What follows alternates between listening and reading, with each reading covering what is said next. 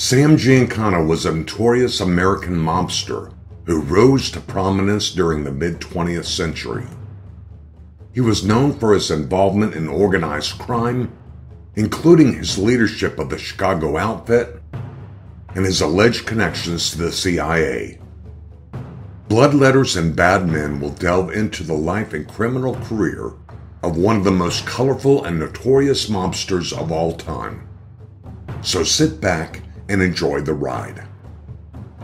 Sam Giancana was born Salvatore Giancana on June 15, 1908, in Chicago, Illinois. He was a son of Sicilian immigrants and grew up in the Chicago suburb of Oak Park. As a young man, Giancana became involved in the Chicago Outfit, a criminal organization headed by Johnnie Torrio and Alphonse Capone, and one that controlled much of the illegal activity in the city, including gambling, prostitution, and bootlegging.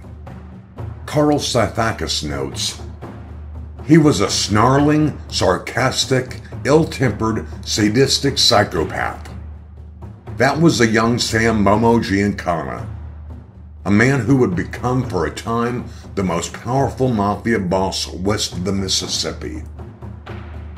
Giancana began his criminal career as a low-level enforcer for the Chicago outfit in the 1930s. In fact, he began as a wheelman for the Capone gang. He quickly rose through the ranks and became a key member of the organization's leadership by the 1950s. During this time, Giancana was involved in a variety of criminal activities, including extortion, racketeering, and murder.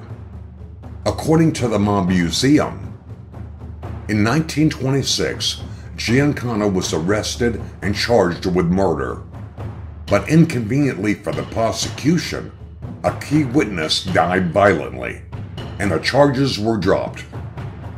He served jail or prison time for several offenses, including operating an illegal still, car theft, and burglary. Several biographers say he was arrested more than 70 times for various offenses.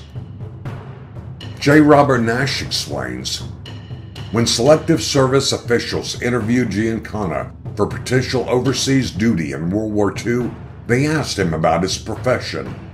The canny mobster replied, 'Me? I steal.' The draft board declared Giancana 4F and sent him home."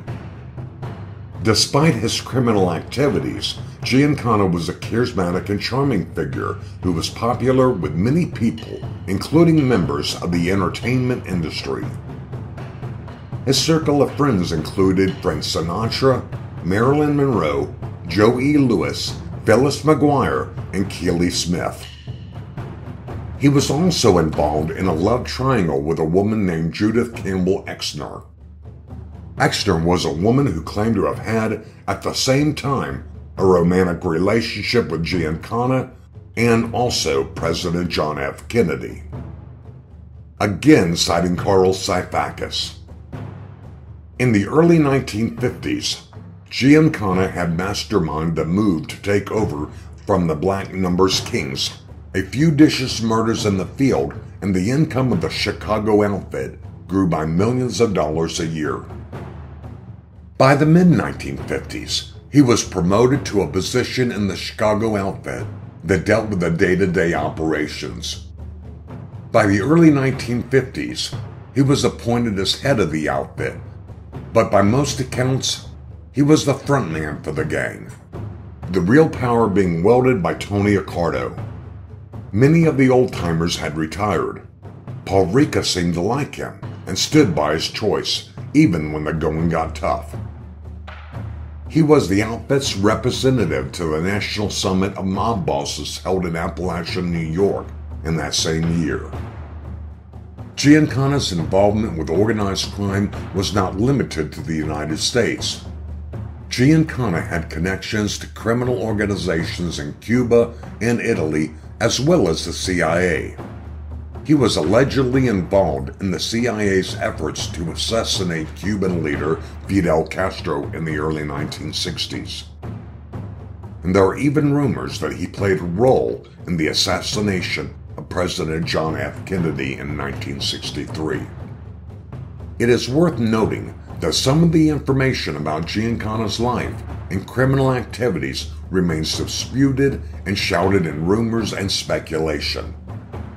This is especially true when it comes to Giancana's alleged connections to the CIA and his possible involvement in the assassination of President Kennedy. Some researchers and experts have dismissed these claims as baseless, while others continue to investigate and analyze the evidence. Therefore, it is important to approach any discussion of Giancana's life and career with a critical and objective perspective, separating fact from fiction as much as possible. Giancana's criminal career came to an end pretty much in the mid-1960s, when he was targeted by law enforcement. According to Syphax's Mafia Encyclopedia, Giancana was forced to flee the United States in 1965 after being indicted on charges of racketeering and conspiracy. He spent several years living in Mexico before being deported back to the United States in 1974. He returned home and was subpoenaed to appear before a federal grand jury and given immunity. But many in the outfit were afraid of how he might answer the questions posed to him. After Giancana's return to the United States, police had officers guard his Oak Hill Park, Illinois home, but they failed. Again citing Robert J. Nash. On June 19, 1975, Giancana was shot 7 times at close range as he stood at a stove making a plate of sausages in the basement of his Oak Park bungalow. All of this happened right before he was scheduled to appear before the church committee, which was investigating the CIA and mob's involvement in working together on numerous controversial projects. Around 11 p.m., Joseph DePurso, Giancana's caretaker, found his body on the floor of the basement kitchen. He's interred next to his wife, Angeline, in a family mausoleum at Mount Carmel Cemetery in Hillside, Illinois.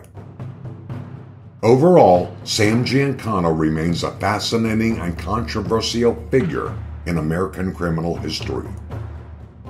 His life and career continue to captivate researchers, writers, and enthusiasts who seek to uncover the truth behind his actions and his motivations.